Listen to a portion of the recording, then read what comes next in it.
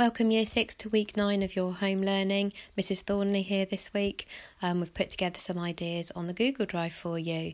So there's the familiar subjects that you are used to seeing each week, and we've got some new topics coming up in our science, computing, and a really cool project in art this week.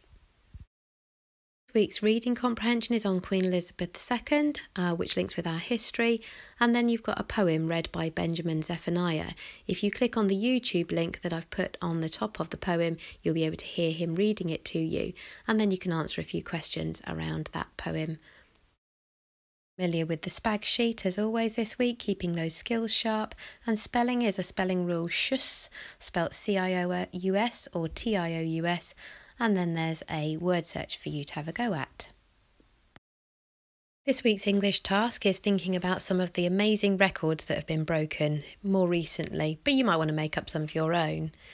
We're really familiar with Tom Moore, who was the famous colonel who has raised more than £32 million for the NHS in his achievements of walking 100 laps around his garden, and I know you will have all seen that on the news more recently when he broke the world record for that and a #1 hit single.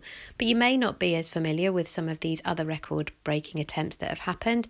This young man has been practicing his skateboarding skills and has broken a world record in completing a 1,080-degree turn. So you might want to think about some of the other amazing record-breaking things that people do, and maybe there are some things that you've heard of during lockdown. So your task this week is to have a look at the sheet, and I've given you some examples of alternative record-breaking attempts that you might want to make up. And I've also put an example, a model of excellence, so a newspaper report written about Tom Moore. And your task this week is to write a newspaper report about one of the record-breaking attempts that you can either make up or you might find online. The maths then this week is the same. White rows, you've got the Year 6 home learning sheets that we'll put up on the drive. Mr Cole's got together some maths extension sheets, so there's a couple of challenges there, both around measures. One on area and one on volume there, so you've got a couple of different challenges to try, and we'll also put Year 7 home learning up on the Google Drive for you to have a go at for those of you that want a greater challenge.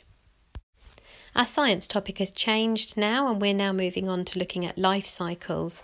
We're starting this journey by looking at life cycles in plants. Miss Ediston's put together a home learning task sheet, and she's put the video link for the video that you're watching behind right now. It's a bite-sized video, and you can click on the link to watch the whole thing and listen to the audio as well. When you've had a little watch of the video and you have a much better understanding of how plants reproduce and spread their seeds and so on, you can then have a go at the task sheet that Miss Ediston's put on the Google Drive. There's some facts all around the different ways that plants reproduce, and then there's a labelled diagram which you need to add the labels and the annotations to, and there's a sheet that's going to help you do that. You can draw your own, you don't have to use a copy. The STEAM challenge this week is using some everyday objects, including tinfoil, a plastic bottle, and then water to see if you can create a torch this week. So you might want to have a go at that. This week's history looks at the reign of Queen Elizabeth II. Miss Ediston has put together a separate video on the YouTube channel, so have a look at that first.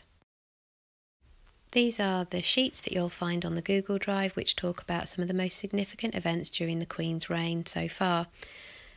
We'd like you to diamond 9 these events and decide which you feel are most significant to those which you feel are least significant.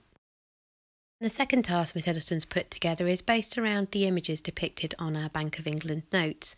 Every now and again the Bank of England releases a new note because they want to update the image of the Queen, but they always change the reverse of the note as well, updating this with a significant figure in history. A look at these images, you've got a famous author, Jane Austen. You've got Winston Churchill, famous Prime Minister during the Second World War.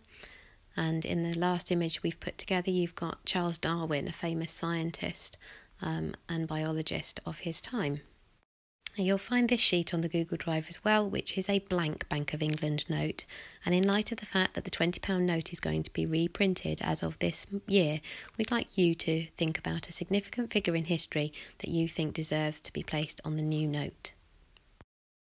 Mrs. Roberts has been developing some new computing for us this term, and she's asking you to do a couple of tasks which is based around HTML, hypertext markup language.